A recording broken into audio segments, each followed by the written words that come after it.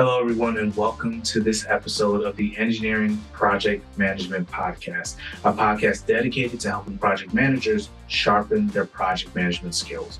My name is Matthew Douglas, and I'm the operations leader of the Engineering Management Institute. And in today's episode, I had the pleasure of speaking with Dr. Karuna Ramanathan, a transformation coach and consultant from KR Konsulting in Singapore. And we'll be talking about organizational leadership and discuss the vital skills that every effective project manager should possess. Dr. Karuna will also provide some great strategies for overcoming challenges in remote work and explaining how project managers can ensure their team stays aligned with the company's mission and values. But before we jump in, here's a quick word from our sponsor today, PPI, the Kaplan Company. This episode is brought to you by PPI, a leader in engineering exam prep for the FE and PE exams. PPI provides expert prep courses and study resources designed to help you pass the FE exam the first time. PPI has helped engineers achieve their licensing goals since 1975. Their courses and review materials are based on decades of experience. PPI's live online courses include hours of lectures, problem-solving demonstrations, exam strategy sessions, office hours, and a passing guarantee. When you take a live online course, we guarantee that you'll pass, or you can take the live on-demand course for free. With study guides, practice exams, and more, PPI Learning Hub is the go-to destination for FE exam prep. PPI Learning Hub offers digital practice and review that you can take with you anywhere that you have a device so that you can prepare during the times most convenient for you. Check out PPI today at ppi2pass.com to see all of the options available for FE exam prep. Again, that's ppi2pass.com.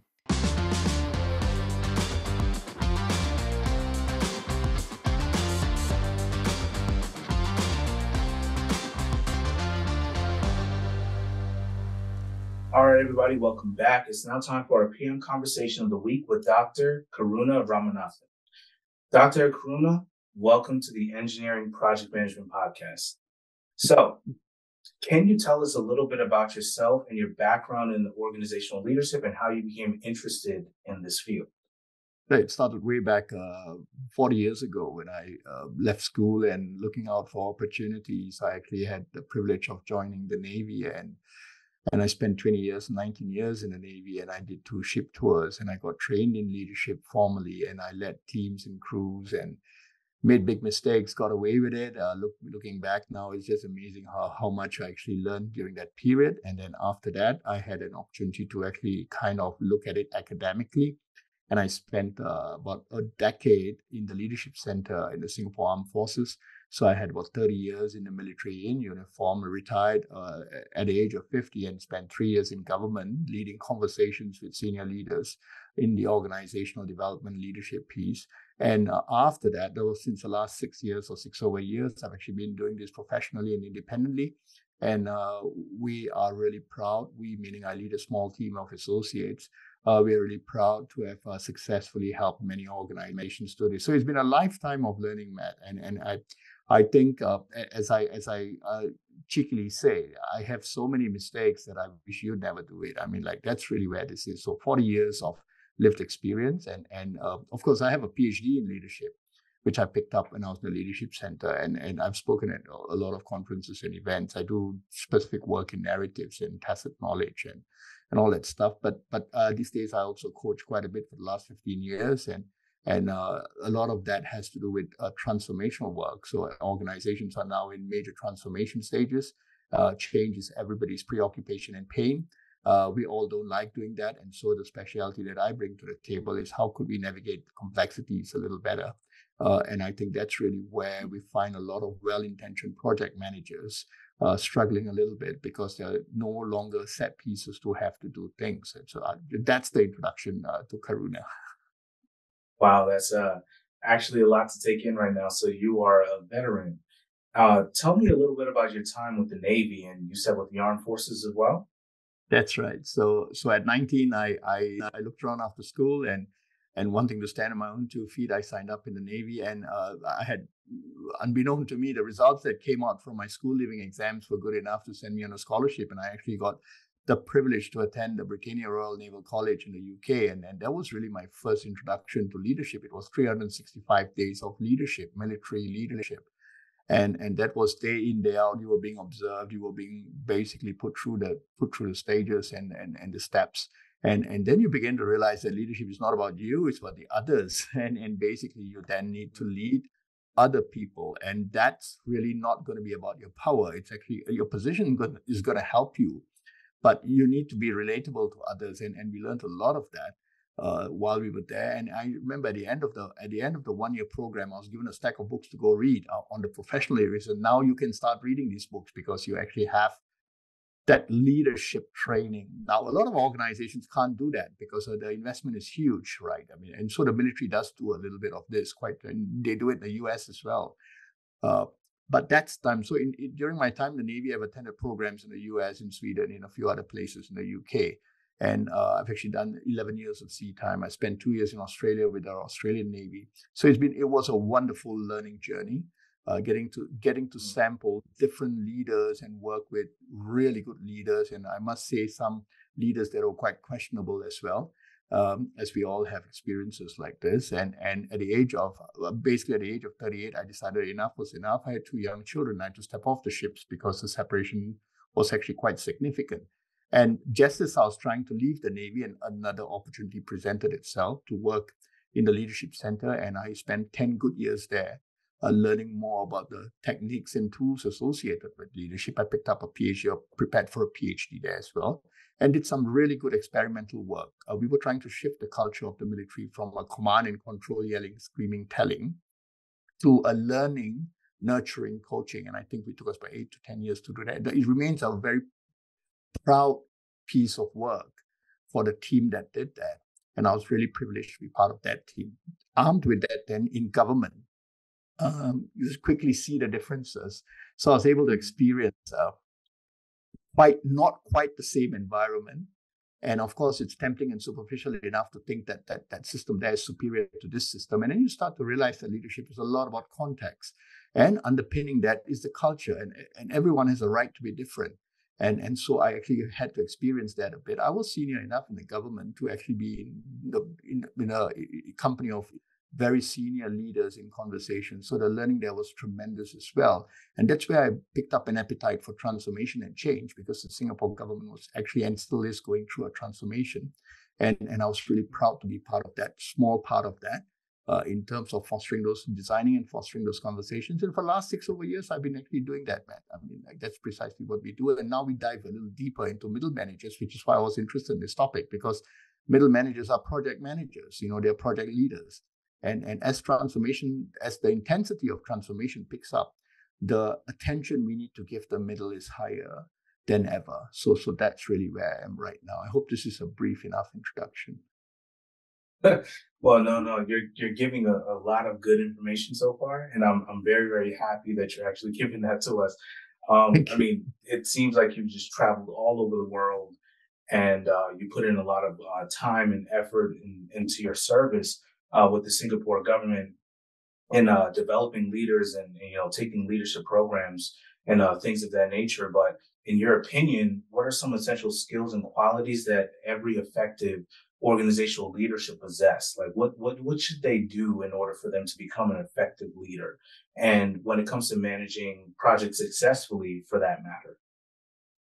A lot has been said about this topic, and I think it's important, at least from my perspective, to differentiate between leaders and leadership. It might help a little to realize that leaders are positional. I mean, basically, you earn the right to occupy a position, and you have some control either over people at work, or you have some, basically it's an organization or some team.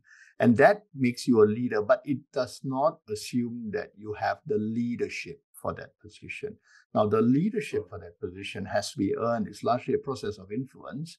And it means, very simply, Matt, relatability to others and how you basically relate around the work. And it looks very surfacey-like, but it goes a lot into self-awareness, self-management. And for a lot of people, actually, that doesn't come as second nature because it's not in the consciousness. And so some of the programs that we attend, some organizations actually put people through programs and they actually give them some workshop, whatever that might be. It actually does arouse a little bit of that awareness, but it's often quite incomplete for a lot of people because there's a whole range of issues and variables that actually dig that up. For example, your personality, your psychological needs. There's a whole lot of stuff, right?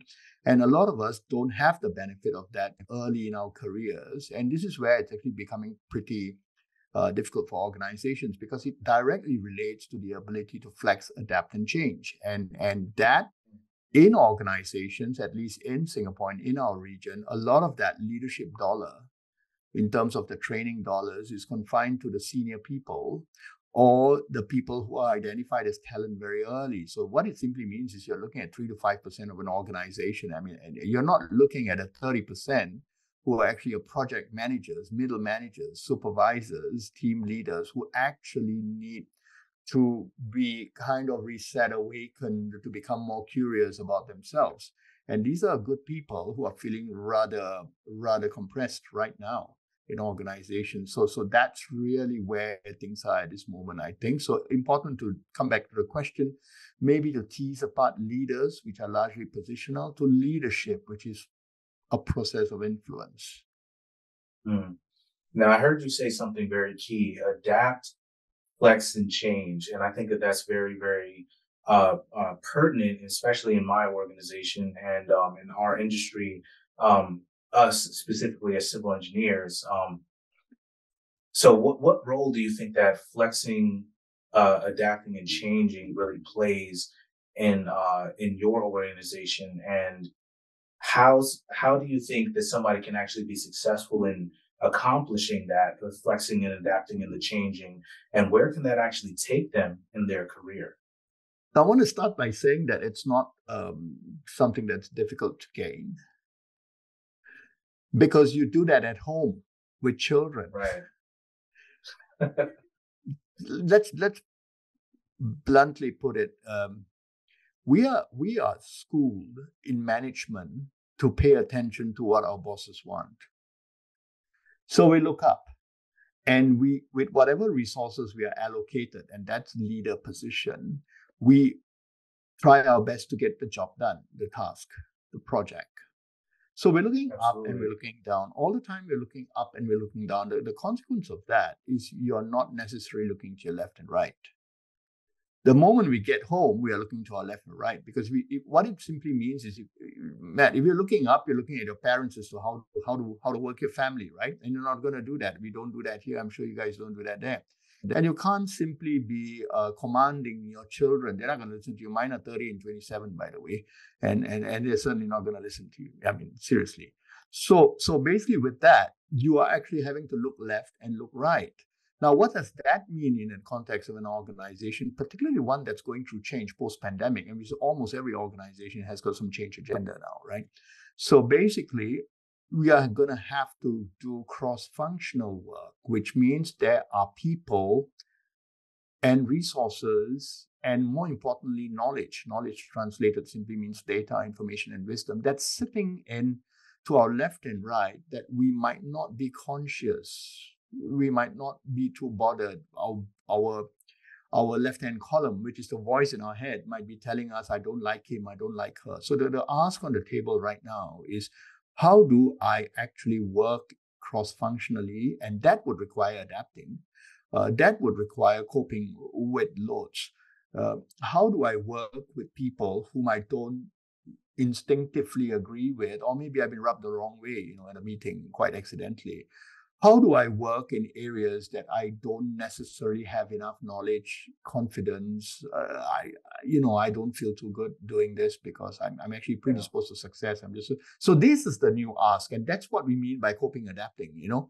Because if not, there's just no way a work group it's actually in a waterfall in terms of an org chart, organizational chart, can actually carry out the increasingly complex work that's demanded in the organization. And I think McKinsey, I just got the book, the three McKinsey. McKinsey does a lot of great work, and a lot has been said about Big Four and Big Six, but they actually put out a book on the middle manager. And I think the middle manager is a very understated capability in many organizations today. So this adapt is, you're going to have to look very simply left and right more than simply looking up and down. Worse still, man, I mean, you're going to find that people in the organization, the bosses don't know the answers. I mean, some of them think they do, but most people don't. And so it's incumbent on the middle manager, in this case, the project managers, the team leaders, to actually look left and right. Some of them do that quite naturally because they are quite relational. Again, it's a function of personality, their needs. But most of us, in my experience, struggle with that because we default to the known, the order, the rules, no, this is not something I'm comfortable with. And that's really the ask on the table now. How do we get middle managers to flex, to kind of stretch their hands out rather than simply look up and down? I hope I'm making sense. No, that makes complete sense. But let's add another level of complexity to this equation, right? How do you deal with remote work and digital transformation in this day and age? I mean, like we're in the age now of AI and people working on Microsoft Teams or Zoom or whatever it may be, working remotely. How do you actually integrate that into your processes and your business flow? And what are some key challenges and that you face and that your leaders face in managing and leading project teams effectively from a distance? How do you go about doing that with remote work and this explosion of remote work now? I just read a newspaper report this morning that said that unions in Australia were clamoring, or rather fighting back the need for workers to go back to the office. There's a huge movement there in Australia, right? Oh man. Yeah, I mean, quite so serious. You can look it up on the internet. I would just tell you that when my clients ask me this, I say there's only two models. Let's take a step back. I mean, pandemic aside, let's pull back to pre-pandemic days. There were only two models. One was the co-location, which was the dominant model, and there was the select remote model. And we knew that virtual teams, we had all that going on. Now, the conditions for these two models were rather straightforward. The major dominant model, co-location, get into the office, get to the water coolers, get to the pantry, and we're going to have all that knowledge exchange and camaraderie. And you could call it culture. It's conveniently labeled, right? But the remote model carried some conditionalities met. It simply meant that the task assigned was discrete, competence was not in question, and deadlines or timelines were negotiable and agreed upon. It's almost a contractual relationship with a remote worker. So if you take someone in London, right? I mean, they don't want to commute to the London main office. They might be staying on the east side of the coast. They would have to have a 2.5-hour train ride like it is in the US, And basically, you then have this person checking in maybe twice or three times a month or whatever the case might be. But this is an agreement which is laid out in terms of the work and the delivery. So you don't get paid simply by being an employee. You get paid because you deliver the work. And that's where all these contractual part-time arrangements came in. But let's go back to the conditions. Are you competent enough? And can you be depended upon to deliver a piece of work largely on your own? Now we go fast forward. So the pandemic threw all that out of whack and basically got us to a point where we kind of, some of us were distressed with staying at home and working. I mean, particularly in Singapore, I mean, we have very small apartments. And so we found many of us actually cramped in dining tables with a lot of distraction and trying to manage work. But I know in Europe and the US, you actually have home offices and you can actually carve out a space and you can actually create that home office, which you can't pretty much do here because land is scarce, right? And houses are really small, flats are really small. So with that, then it became a lifestyle thing because what you also have here is a younger generation, younger relatively, that actually prefers that independence, and the commuting becomes an issue. So I take my son, for example, 27 years old. I mean, he could not spend an hour and a half just taking a bus and a train to work. And then he said, this is a waste of time. I can be so productive. But that's a generational thing for a large part.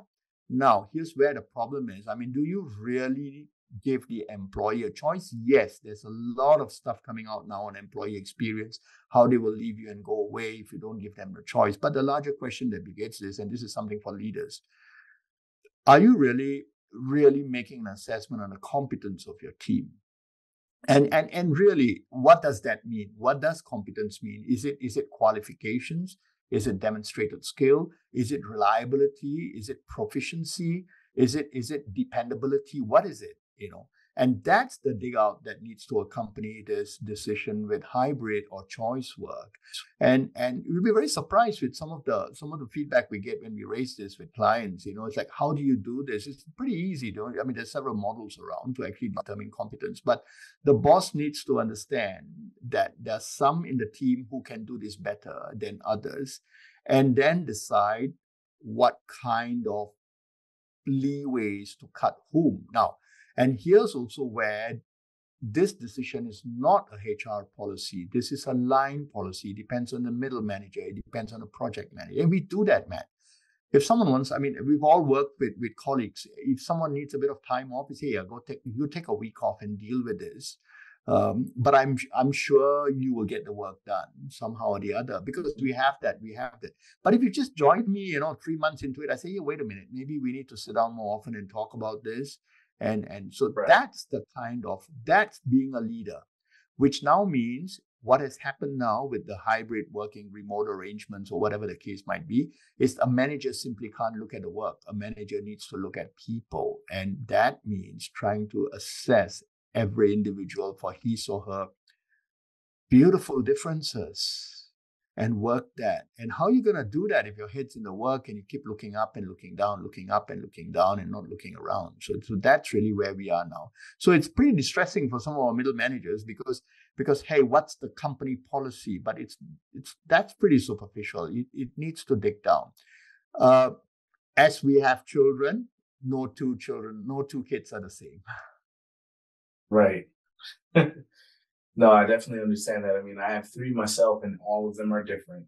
And that really speaks to your point about like how really getting to know all of your team members on like a more cognitive level is definitely going to help you become more effective in leading them in your leadership efforts. Like you have to definitely understand the personal skills that they have and how they actually are as a person, and what they can and cannot take, when they can and cannot work on certain deliverables for some certain people, especially with this remote work explosion that we have going on right now. A lot of people are not exactly able to work during the traditional 9 to 5 hours that we have.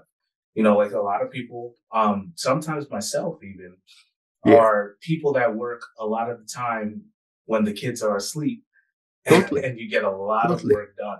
Like I find for myself personally, that if I'm actually trying to work remotely, which I do right now, if I actually try to work remotely, getting work done during the day is a much harder task than getting it done at night. I might take 8 hours to do very, very simple tasks during the day because I have a lot of noise, kids running around and stuff, asking questions, asking for snacks and things of that nature.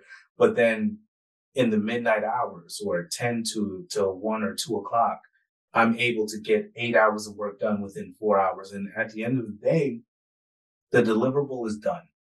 You've gotten what you needed, and we're able to move the project forward. So that actually drives me to my next question here, which is how can project managers overcome these challenges to ensure seamless collaboration and communication? So which ways do you actually practice communicating with your team members? Like, is there a certain software that you use, or is there like an open door 24/7 policy? I like to use that sometimes, and sometimes I know that my managers actually might get a little flustered with me because sometimes I might send an email at 2 a.m. But it's not to say that I actually want you to respond at that hour. It's just that if I don't send it at this hour, I'm probably going to forget to send it the next day. And then that delays the process of actually getting the work done. But which ways do you actually practice, incorporating that seamless communication between your team members? I think for us in Singapore, we use WhatsApp a lot, just basically on the phone, and everyone's got their mobiles with them all the time. We need to put some barriers there. I found myself guilty of actually sending something to a colleague on Saturday or Sunday, and I've just held back. I said, stop it, right? So basically I said, don't do that. Wait until Monday and wait until And I have this bad habit, man. I'm up at 4:30 most mornings, and I do amazing, really nice, quiet work from about 5 to 7. When I was younger, I used to use the time for going for a run. But as I get older now, I just use the time to actually crack up what I need to do. And I was up early this morning doing that as well. But I hold myself back from sending a message or an email until 7 or 8 o'clock in the morning. So that's it. It's just pretty much a little bit of self-awareness and a little bit of a discipline. Just hold it. Do not send. Just do not let it go, because you might be busy enough, but someone else might receive it differently. And that I think the word I'd use for that is respect. Let's respect each other, and that's one. The second point I'd like to make is some of us are predisposed to control. I mean, it is a psychological need. The extreme of that is micromanaging and the lack of awareness as to how much of a press on you are on your team or your work group, right? But that's psychological. The point here is from a consulting, from a coaching point, how we normally help our clients is we say that if you kind of know that it's actually something that's been repeatedly done, then you need to tell your team to go get it done based on what was done. It's as simple as that. It's called audit space. It's called simple and obvious. It's called just a little complicated, but you have some precedent. I think where the team leader needs to step in, or the project manager needs to keep an overwatch, is when things become a little difficult. And it's quite natural, right? I mean, you want to pay attention to things becoming difficult. Now, that difficulty, the problem with that difficulty, is it difficult because it's pressing, or is it difficult because it's complex? And what we're seeing now in post-pandemic times is that things are becoming more complex. And this is really where the role of the team manager, rather than the job of the team manager, has widened to the left and right, which means now you can't expect your team members or your work group members to actually go out and seek the data, information, and wisdom, but you might have to play that role. Because certainly a manager is probably going to have more connections and more awareness of the organization than his or her team. And that's really where I think the value add, or rather the ask of many managers are at this point. And I think if they're busying themselves with the obvious, then it's really an opportunity cost to that. And in terms of it affects the success of the team. So my simple take on this is fend off the stuff that is simple and obvious. Of course, if your team members new to the team, you might want to coach or mentor him or her. Say, hey, you know what, we did this day. Go take a look at this. Maybe make sure let me just tell you, when I did this, this is a lovely little trick, right? When I did this a year ago, I made 2 mistakes. Please don't repeat this. And it kind of sits really nicely. Start with me and end with me. That's being leaderful. I made these mistakes. I wish not for you. And basically, I'm here to help you become successful. So try your best not to repeat this. Right. That's one. But I would keep a watch on the complexity. Now, here's another statistic, and I work on the ground in Singapore. In the last 6 years, 7 years, we found that middle managers, project managers, they would have to deal with about 20 to 30% of complexity, not more than that. If you're dealing with more than that, then obviously you need to rope in your bosses, because there would be issues there, But typically now we're going to have to deal with 20%, 25% of complexity. That means your focus should be on the complex rather than the complicated obvious. That's really what I would suggest out there. So there needs to be a pullback. And hey, those are all the hygiene issues with boundaries and all, but let me just give you where my value can be. And I think it'll be quite reassuring to the team to see the team leader or the project manager actually look at the more difficult parts than to kind of harass them with the obvious pieces. That's so there is a relationship between complexity and intervention. I think the more complex things are, the team leader needs to show the team that he or she is willing to front it and take it on. That's very interesting. And into our next question, can you share an example of a successful large system change program that you've designed and facilitated for an organization? What were the main objectives of the program, and how did you approach the planning and implementation process of that program? That's a great question. I get asked this quite often, but all transforming organizations will not transform unless the strategy is kind of thought through. So the first thing is the strategy. And I say this to senior leaders, right? You can actually buy it. you can pay some consulting group to actually find out for you what the best things might be, and let the management take decisions around that. You can go to the board, you can do all that. But here's where the problem is: the more difficult the transformation, the larger the collective. And that collective is a leadership collective. It means that the C-suite, the minus ones, they are going to have to be in the room co-creating the desire to want to move to a preferred future.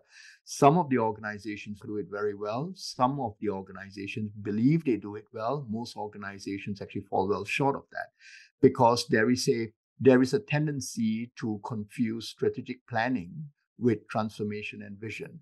Now, the other problem, as Heifetz out of Harvard has said in his great book, Leadership on the Line, which is worth a read, actually is a lot of that vision that we see is actually leadership ambition.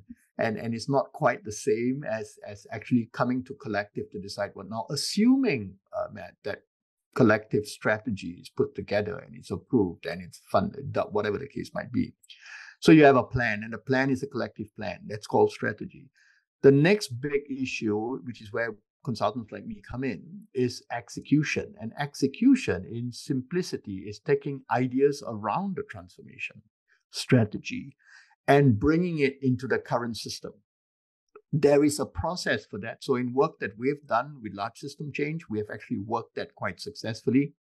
Some of them government organizations, a few corporates, but they actually need to look at it at different levels of change: stakeholders, vendors, partners, the ecosystem rather than the organization. Now, that's a new skill for middle managers who lead this.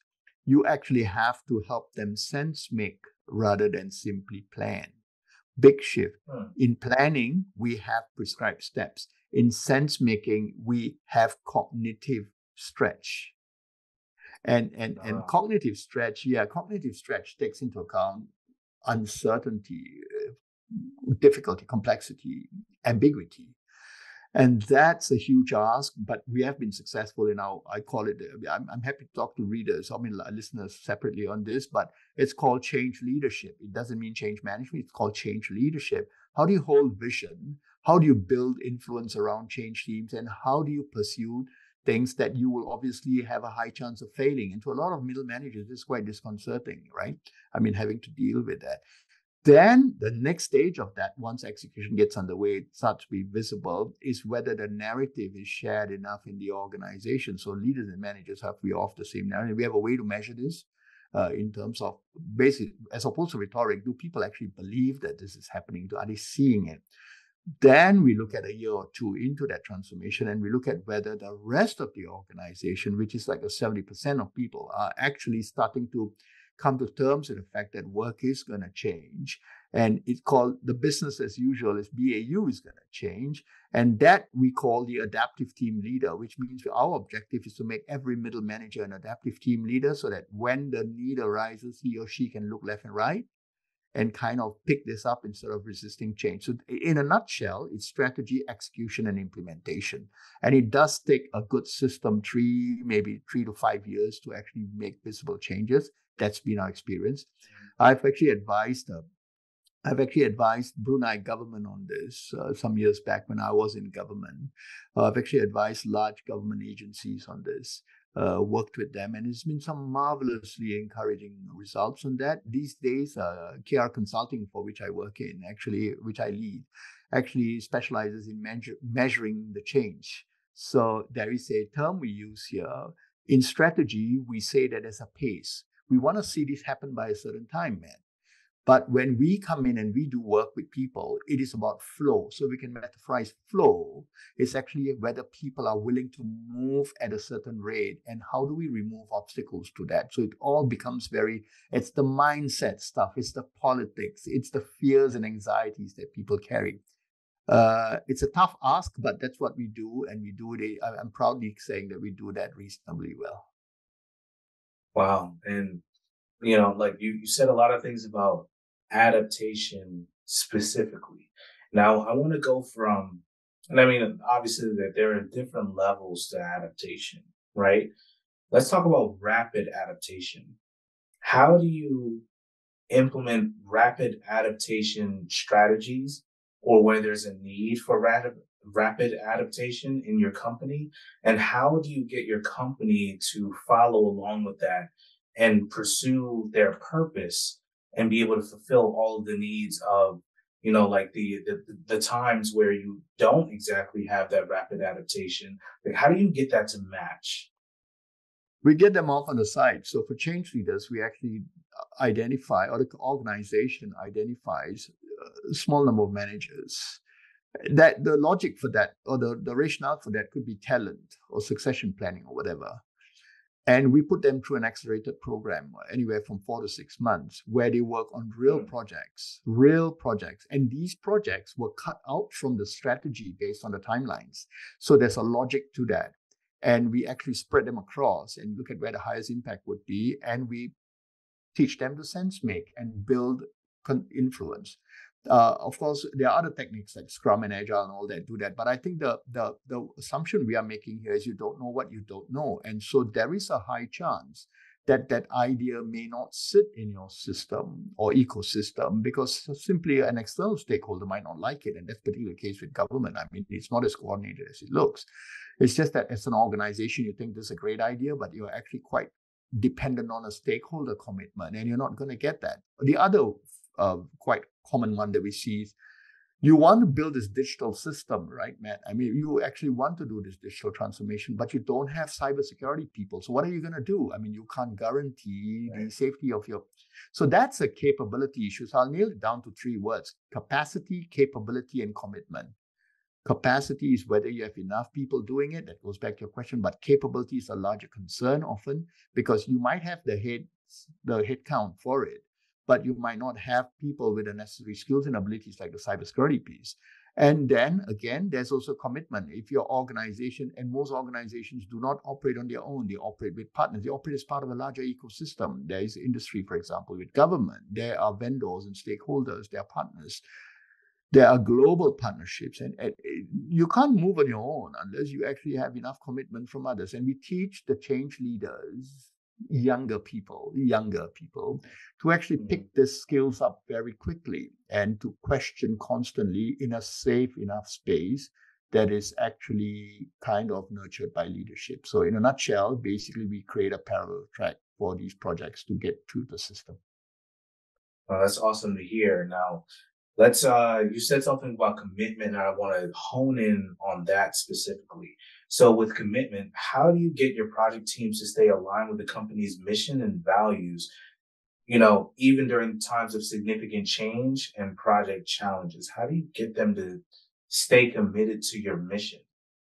Yeah, it's a great question again. Wow, these questions are the sense-making logic cannot simply be on data, information, and wisdom.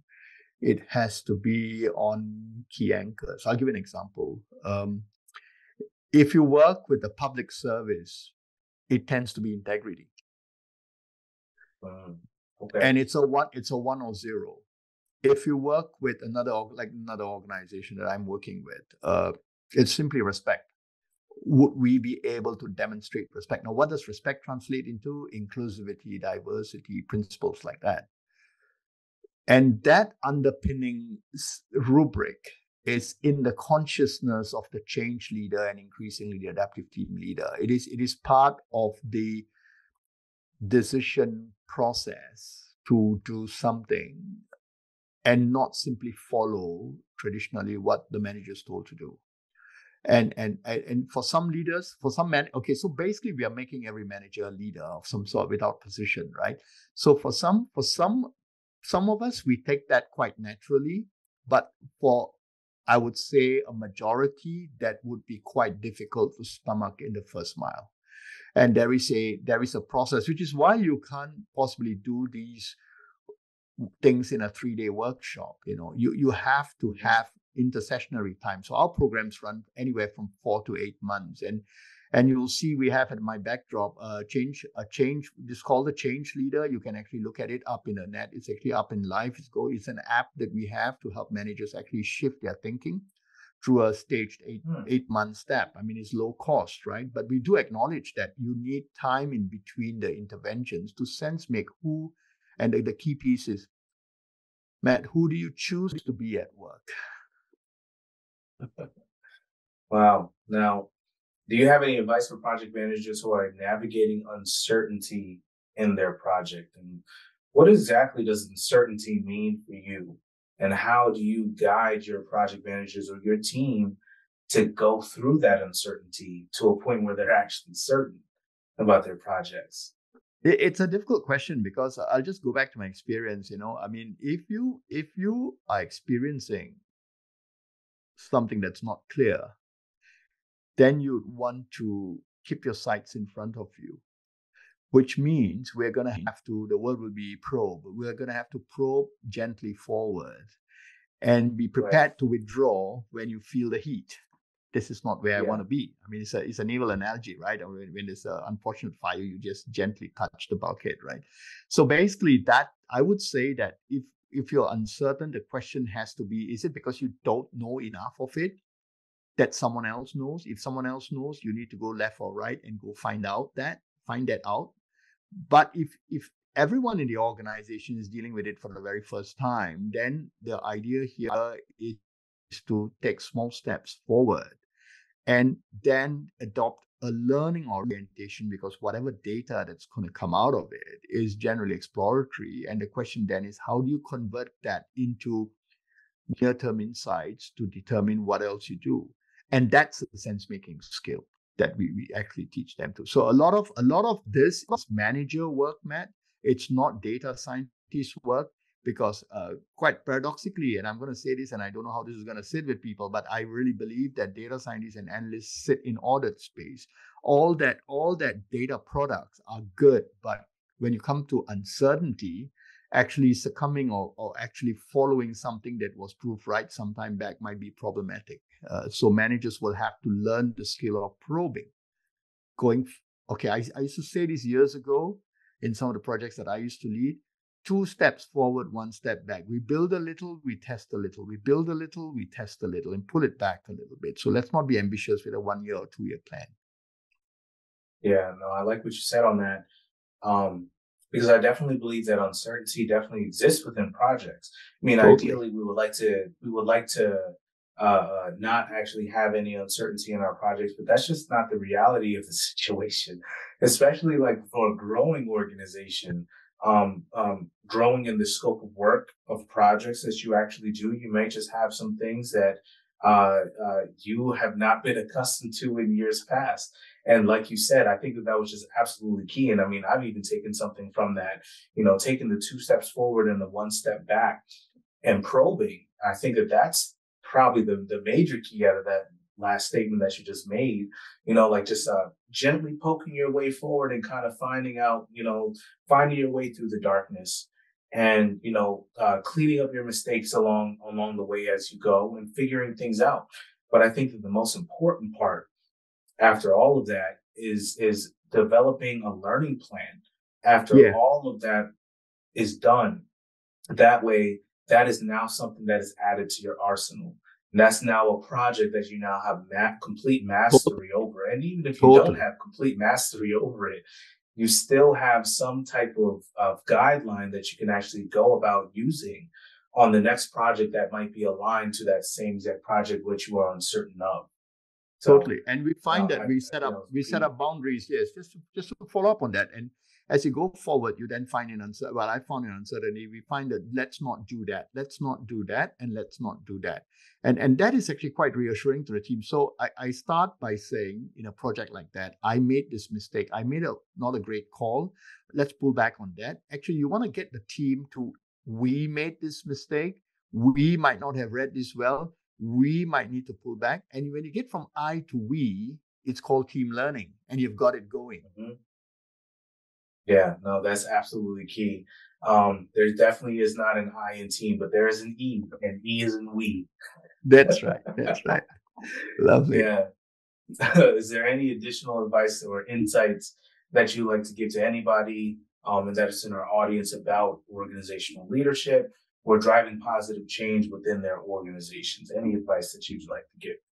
I think in our quest to be adaptive team leaders, particularly middle managers, we need to pay a little bit of attention to humility, because we are actually programmed to know it all and to do whatever it takes, and to actually Yeah. look at everyone else below us as people who are less capable than us. And I think a little bit of that step back would actually be quite useful from a, you don't have to attend a leadership program for it. I mean, the next time you're on a plane, just think about that. How would someone describe me? And am I actually worthy of that description? And I go back to this sentence I always use in my work. Who do you choose to be? I mean, I choose to be someone at work in a certain way, and it's quite a deliberate choice. And you can be too at the age of 25 or 30 or 32, Who do I choose to be? And always carries a humility tag.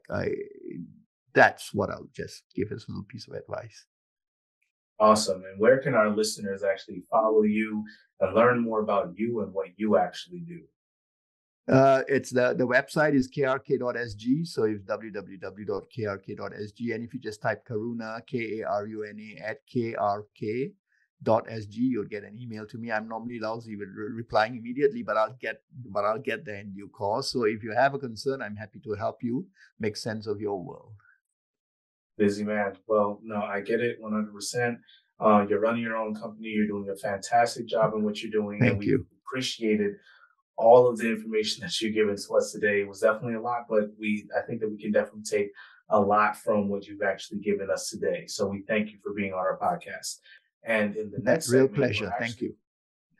And in the next segment, we're actually going to go through our PM pitfalls with Dr. Karuna and how he plans on avoiding those pitfalls, or if you get those pitfalls, how do you deal with those and get around those things in our next segment. So we'll take a little break right now, and we'll get right back to it.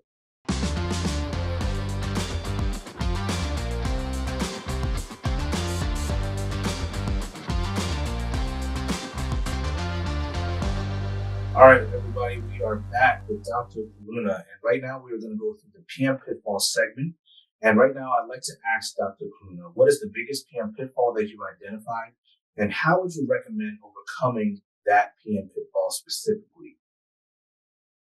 I see time and time again, Matt. I mean, it's the deadline versus timeline. The starting point for project management is when do you need this by? And so we immediately begin with the end in mind, and we pull the timeline back.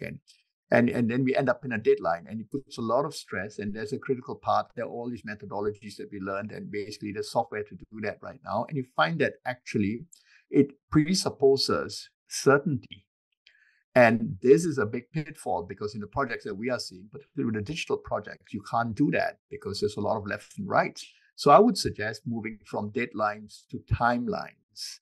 And looking exactly at how you can build a collaborative strength with people who have different sets of data, information, and wisdom to actually strengthen the successful conclusions of the projects that you're setting up with. So I would simply say deadline versus timeline.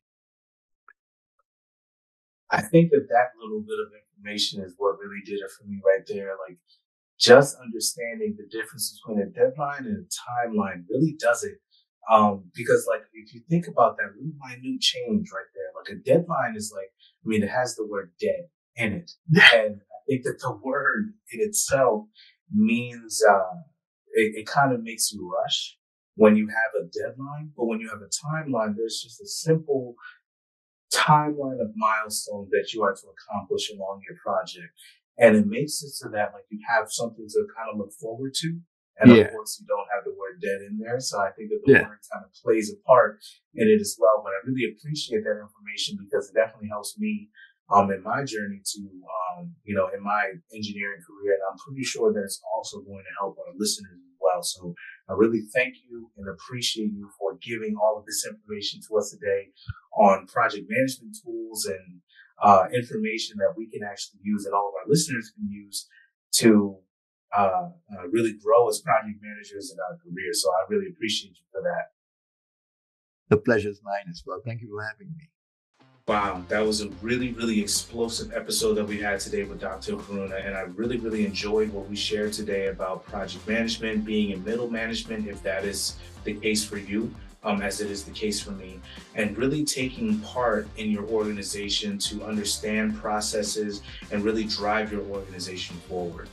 Please remember that you can find the show notes for this episode at www.engineeringpmpodcast.com, and there you'll find a summary of the key points discussed in today's episode, as well as any of the links, resources, websites, or books mentioned in today's episode, as well as Dr. Karuna's link to his LinkedIn so that you can connect with him professionally. Until then, I wish you all the very, very best in your engineering project management endeavors. Take care.